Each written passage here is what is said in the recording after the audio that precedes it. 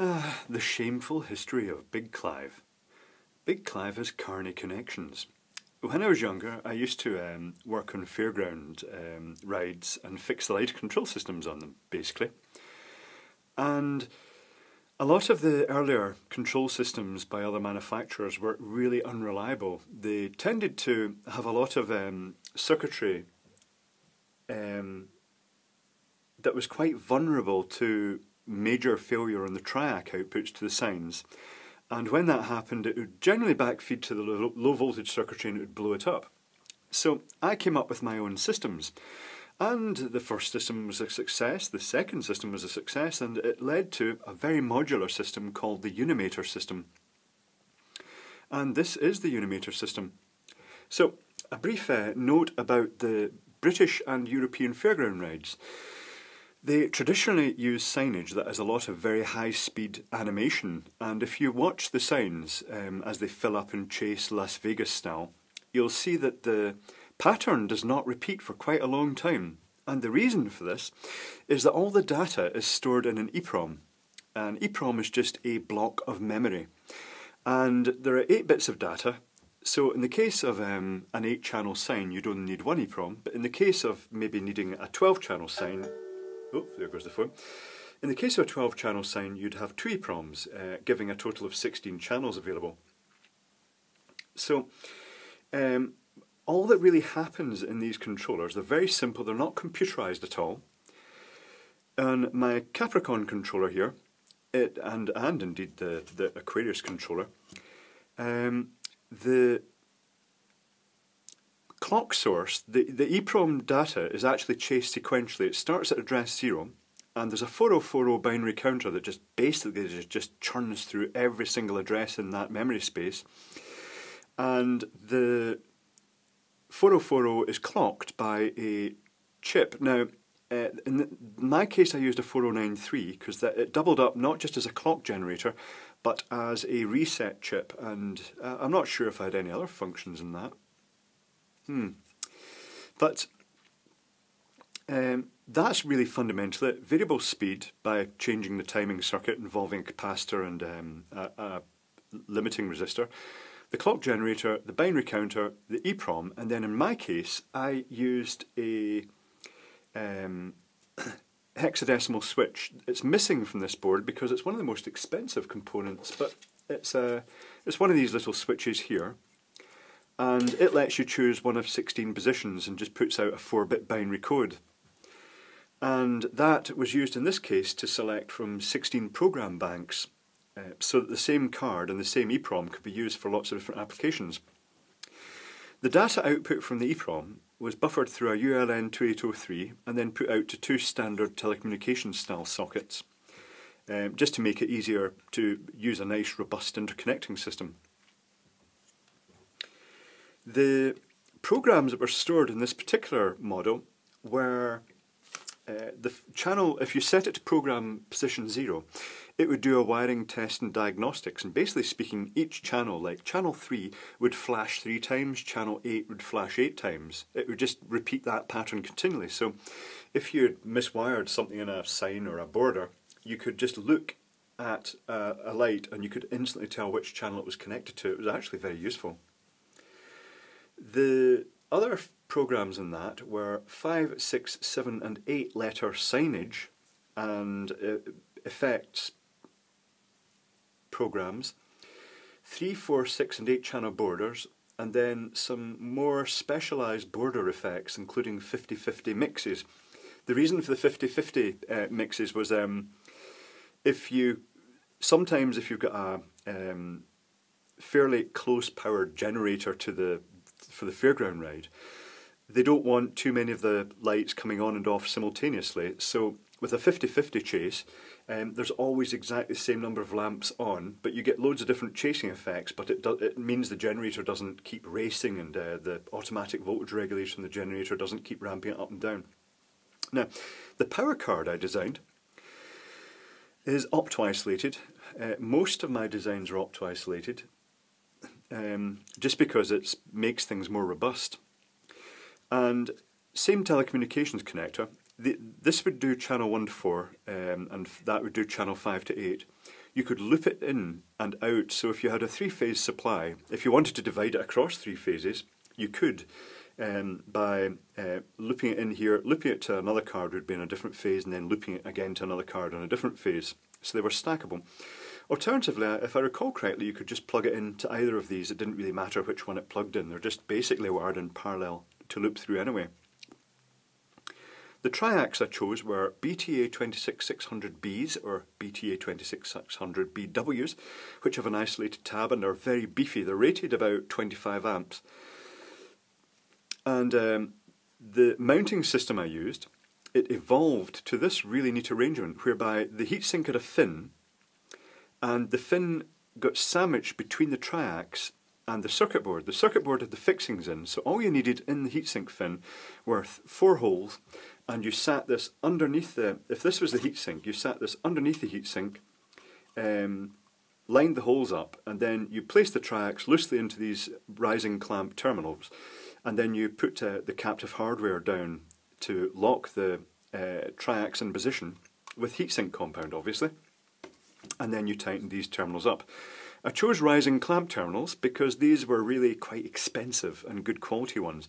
Exactly the same ones I have to say that I use on my modern RGB controllers, because I hate these little printed circuit board terminals that you screw them down and the little metal plate squishes down, and then when you try to unscrew it and put another wire in, you can't because the metal's all crushed down inside. So these are captive cage rising clamp terminal blocks, very good quality, and underneath are anti-tracking slots. You'll also notice that the output, because it's fully opto-isolated, you can just each circuit is completely separate. There's no power bus. Power buses are a nightmare on Fairground type light controllers, because to get the amount of current handling required would require an absolutely huge copper plane, and that causes manufacturing and thermal soldering issues. So I chose to just take the wires directly to the triacs, get them as close as possible, big fat tracks, and solder flowed across channels in the tracks, not to beef up the current handling, although it certainly does that, but to actually ensure that in the event of a catastrophic failure in the lighting, it didn't blow tracks off the circuit board. It can blow the triac. You can physically blow triacs in half if you get enough of a fault in the output, even with circuit breakers, which is what I tended to use in my systems. I used to use Type A or Type B 10 amp circuit breakers. But if that happens in other controllers, if the triac blows open, it will often damage things like the opto-isolator and the series resistor. I put the opto-isolators in sockets. I would have preferred turn-pin sockets, but I just couldn't find 6-pin turn-pin sockets from any of my suppliers at that time. And the series resistor I used to the gate of the triac, I actually used a thermistor with a resistance of approximately 150 ohm as standard, but in the event of a fault, this thermistor will protect it. It'll actually shut down that circuit to protect it. On the input side of the opto-isolators, the optocoupled triacs, zero crossing optocoupled triacs, I should add, that detect when the mains goes through the zero crossing point to avoid electrical interference. There's a resistor from the control side and an LED, and then the opto-isolator. All these operate on the unregulated 12 volts from the main controller. And so there's an LED in series which shows instantly that the opto-isolator is working. Well, it shows that it's being triggered.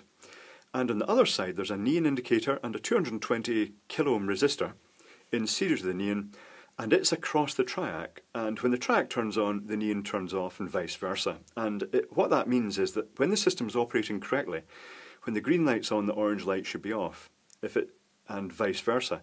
If the orange light stays off continually, the neon light, it usually means that the circuit it's gone open circuit, or the triac has failed and gone dead short circuit. So it's very handy for diagnosing faults.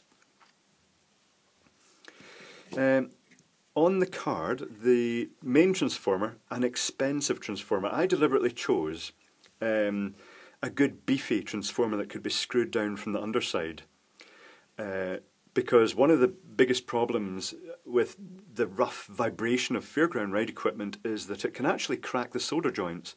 So big pads and good hardware to screw the transformer down. You'll notice there's no fuse in input.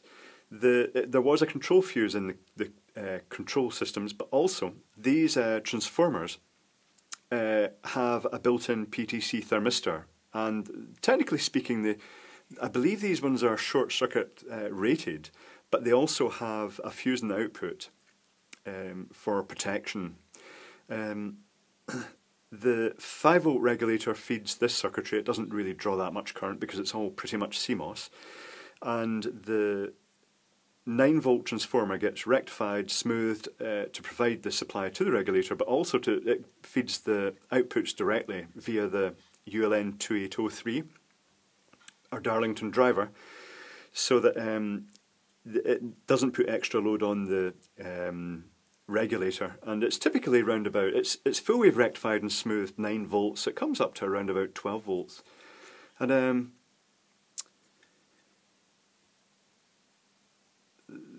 logo as well, the old logo from the old days. That's really about it. Big beefy tracks. It's notable that I did connect the common positive, to the protection diode pin on the ULN 2803, and this allows it to drive other things as well. You can drive things like solenoids or relays with it. This was the Big Daddy. While that one could hold 16 programs, this didn't. Each of those programs was 4,096 steps long. This one just holds one program across its EPROMs of 8,192 steps long. And trust me when I say that programming these for signage was an absolute nightmare. I had to custom write my own software, which originally ran on a Sinclair QL. And I wasn't the only person in the fairground industry who used a Sinclair QL for editing the programs. So that was originally written in QL Super Basic, and then latterly I ended up rewriting it for a PC, and I'm trying to think what I had a little hand-controlled puck that went into the PC, or was that the QL? I'm trying to remember now. I had a dedicated hand-controlled puck which may have been tapped into a keyboard and allowed me to, it had a menu for different programming functions on the puck, but it also had a wee toggle that let you very quickly click up, on, off, and determine which, if you clicked it 3 times up the way, that was the equivalent of 3 lights being on in a row, and down the way would be a light off in a row, and you could just hammer data in really quickly. But the software, it turns out my software, which was really, it was latterly written in Quick Basic and running under DOS. It turns out that it wasn't the best approach. I found out later that another fairground lighting manufacturer was using a different system. They simply used a text file that they edited the program as a series of characters in the text file, which meant they could copy and paste. I could do multiple block copies in mine, but it was all dedicated, written into the software. I really like the idea of the text editor, because you could then go back and you could shift things down and you could add characters in. I could only do that with mine. If I actually did hard basic commands or just put extra lines into and manual commands that would inject into the program after it's set variables, not very user-friendly at all. But what the other guys did, once they'd programmed it in a text editor, they'd then run the text file, through their own software, which would then convert it to the EPROM file format. But writing these programs just took hours. It was just demoralising, I have to say, because quite often you'd have a couple of boxes on one controller, or you might have a border, or you might have a matrix whereby the lights could chase backwards and forwards and then up and down or swirl in the inside, and it was just very time consuming. Not enjoyable at all. But fundamentally this is just a scaled up version of the Capricorn, and all the EPROMs are just bused, and then it just puts out 24 channels of data. In this case, because it's driving more of the power cards, it uses a bigger transformer, it uses a bigger rectifier, 2 capacitors in parallel, then a big power bus going along to the end there, and a larger 7805 regulator. Again, in all these designs, I've got a power light. It's really handy having a power indicator light for just instant, at-a-glance diagnostics. I strongly recommend whenever you design anything, put an indicator light on it to show that power is present. These days, when I get light controllers to repair, I still repair other people's controllers. I never get my own for repair because, to be quite honest, they don't break down. It sounds a bit pompous to say that, but they really are very reliable.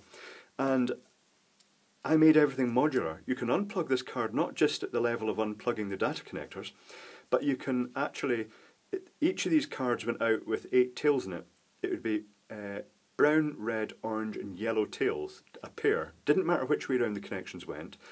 And after a lot of debate and working out which was the best connector, I chose bullet crimps as the best connector. I'm just going to get a pack and show you this.